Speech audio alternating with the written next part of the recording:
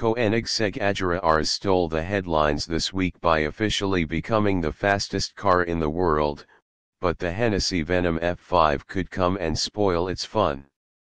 Koenigsegg has been dominating the car world of recent months, smashing record after record.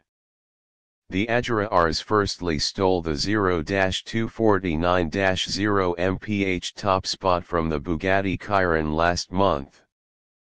Next it managed to travel a quarter of a mile in 9.96 seconds before smashing the top speed record for a production car of 277.87 miles per hour.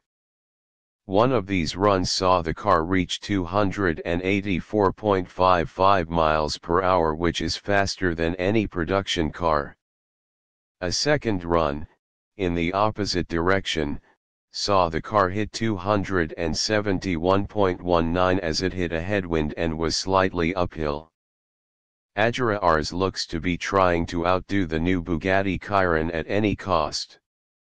Chiron has yet to try and reach a world record top speed, but will attempt to break Koenigsegg's record in 2018. It will be looking for vengeance after the Agera RS beat the Veyron Super Sport to make the record.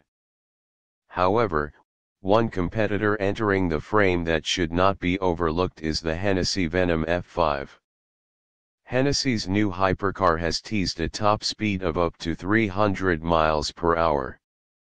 It will be powered by a 7.4-liter twin-turbocharged V8 engine and produce in excess of 1,600 bhp. Given the fact that the less powerful Venom GT could accelerate from 0-62 mph in 2.4 seconds, we can assume that this car could be faster than that. The car was unveiled last month in Las Vegas at SEMA 2017. Named after an F5 Tornado, the new Venom variant is promising to be a disruptive force to be reckoned with, but can it stand up to its lofty claims?